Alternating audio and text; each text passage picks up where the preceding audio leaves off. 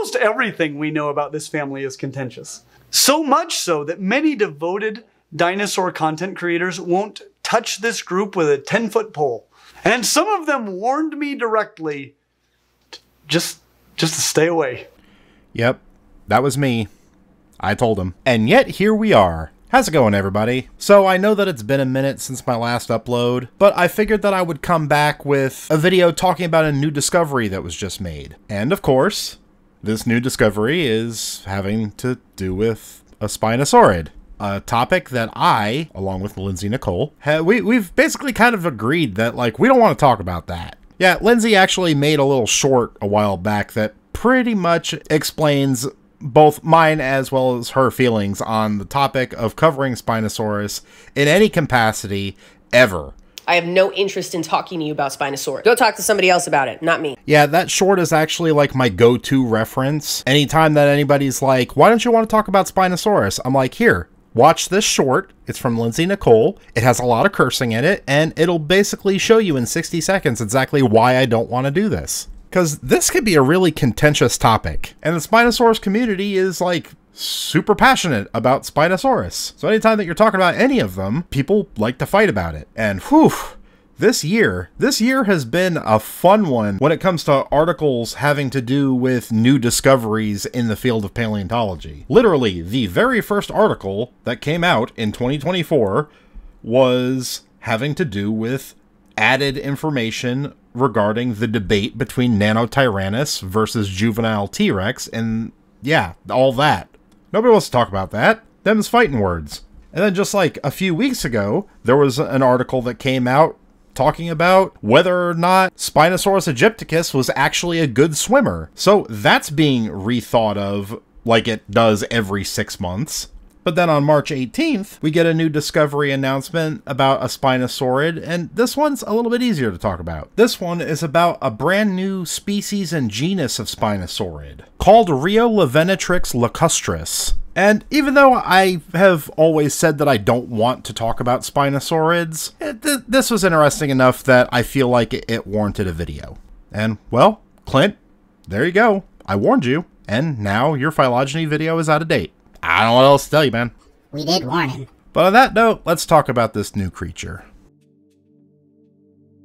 Despite only being named in the last month or so, the first remains of Riojavenatrix was actually discovered in 2005, in La Rioja, Spain. Now, these remains were very fragmentary, with some dorsal vertebrae, bits of hind limbs, and the pelvic girdle to go on. And initially, this was thought to be another specimen of Baryonyx, another European Spinosaurid from around the same time. But based on the age of this site, it didn't exactly match with Baryonyx, or the myriad of other Spinosaurids that lived throughout southern Europe during the early to mid-Cretaceous. But the part that really made scientists believe that they had an entirely different species on their hands were certain aspects of the pelvis. The pelvic bone seems to share similarities with both Spinosaurids as well as Megalosaurids, the terrestrial family of theropods that were dominant in Europe during the Jurassic period. It is also thought that these hunters were the ancestors to the Spinosaurids, and from what this specimen tells us,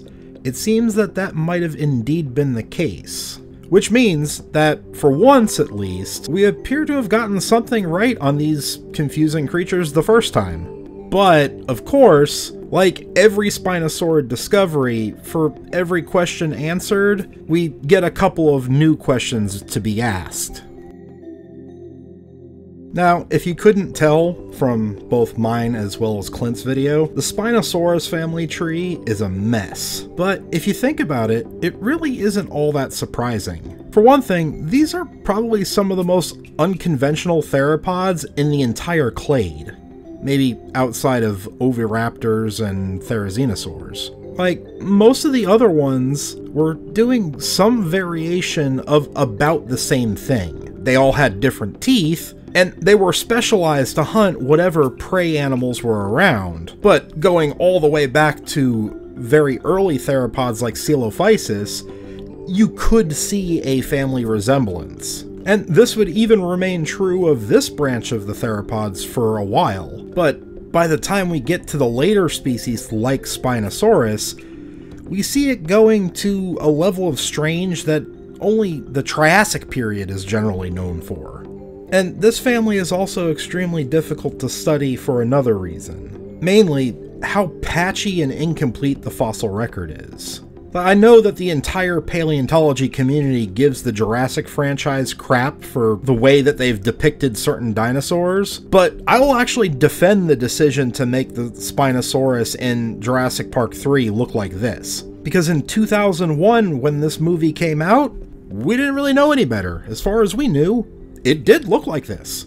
We had only had one semi-complete specimen at that time, and it was destroyed in World War II. For a long time, we had way more remains of things like Baryonyx than actual Spinosaurus. I mean, how were we supposed to guess that this thing was basically the platypus of the dinosaur world? But as far as we know, Spinosaurus is actually kind of the end of the Spinosaurid lineage. The most extreme endpoint after generations of specialization that led to this. And we'll get into why that happened in a moment. But for now, we have to figure out where this new species, Riojavenatrix, fits into this messy family tree. Oh. Oh no.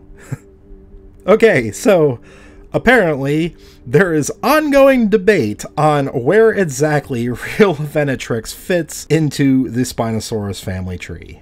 Is anyone really surprised? It could be closer related to Spinosaurus itself, and possibly even a forebearer to Spinosaurus. Or it could be part of the subfamily along with Baryonyx and Suchomimus. But even where it would fall within this subfamily is unclear, since we don't know if Baryonyx was its ancestor or its descendant. This makes my head hurt. Yeah, I know. This is why I don't like talking about this.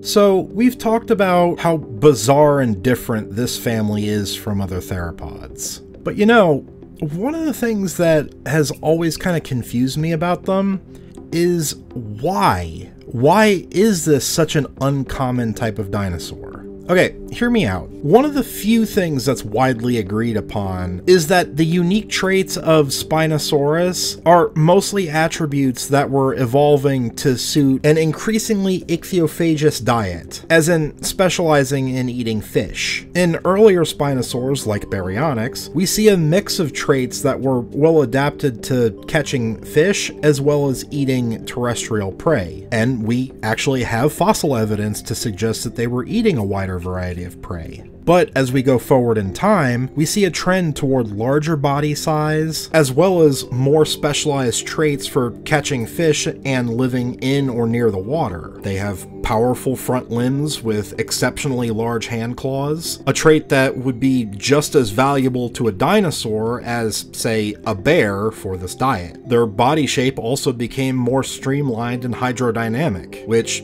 take your pick of fish-eating animals today, that's pretty much a must for them if they're actually going to be pursuing fish in the water. And they evolved longer, more narrow snouts with pressure-sensing pits all over them to better be able to feel movement in the water where they might not be able to see. And they had more conical-shaped teeth that were perfect for catching more slippery prey in the water. These are literally things right out of the Crocodilomorph playbook. So that's why they look like that, but my question is, why don't we see this more often? Terrestrial animals making a meal out of fish has been a viable strategy ever since the Devonian. So basically as long as there have been terrestrial vertebrates. And we see a multitude of modern animals who have adapted all of these traits independently of each other. So why is this seen as so odd or unique among dinosaurs? I'm not saying that Spinosaurids were the only family of dinosaurs to eat fish, but they are the only ones that we see going this far down the rabbit hole. What exactly pushed them to this point? Well, to understand that, you have to understand what the region of the world was like where they evolved. You see, even though this family would eventually spread into Africa and South America, they got their start in Europe. And starting around 200 million years ago, during the Jurassic period, the continents were starting to drift apart and Pangaea was breaking up. And as a result, Europe, which was largely below sea level, would be inundated. As the Atlantic formed, the ocean flooded into the region and covered most of the land. And this is what Europe would look like for most of the Mesozoic era, an island archipelago.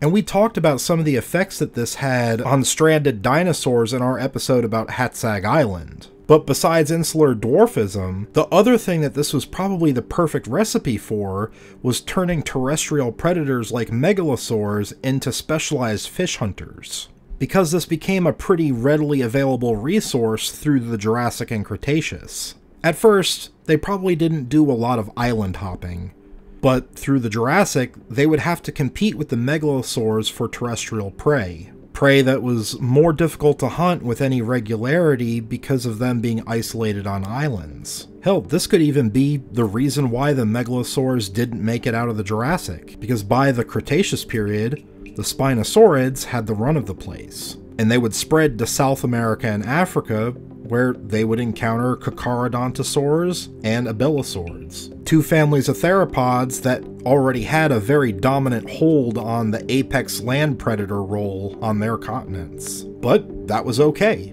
because the Spinosaurids were already doing something else. This probably pushed the family even further down the path of piscivore specialization, until we finally arrive at Spinosaurus. Now, the story of this fascinating family of dinosaurs is even now still largely unknown. For instance, we lack the remains of whatever early Spinosaurs shared Europe with the megalosaurs during the Jurassic period, but we can deduce that they obviously had to be there. And that's kind of where a specimen like Riojavenatrix is really important, because it's an animal that has qualities shared by megalosaurs and Spinosaurs. Our study of the family of Spinosaurids has been hit with a lot of dumb luck. I would like to point out that today is the 80-year anniversary of when that famous Spinosaurus specimen was destroyed in Europe. I didn't even plan for this, but Adam the Spiny Giant on Twitter decided to point this out to me, so it just kind of turned out to be a sort of interesting coincidence. But this new discovery may give us a bit of an idea of what the transition between these two groups might have been like. We'll obviously have to find a more complete specimen in order to fully understand it, but that's kind of the story of all of these creatures. Because of our lacking understanding of Spinosaurus itself, it literally seems like it changes completely every year. Most recently, the debate has been on how much actual swimming they did. Basically, whether it was a pursuit predator of fish, like a seal or a penguin, or if it waded in the water more like a heron. And in my opinion... Stop! Stop, Steve. Just stop what you're doing. What? I was gonna give my opinion on... No, stop. Stop it. Just don't. You're about to set our comment section on fire. Remember what Lindsay said. Alright, fine. Have a good one, everybody. I'm glad to be back.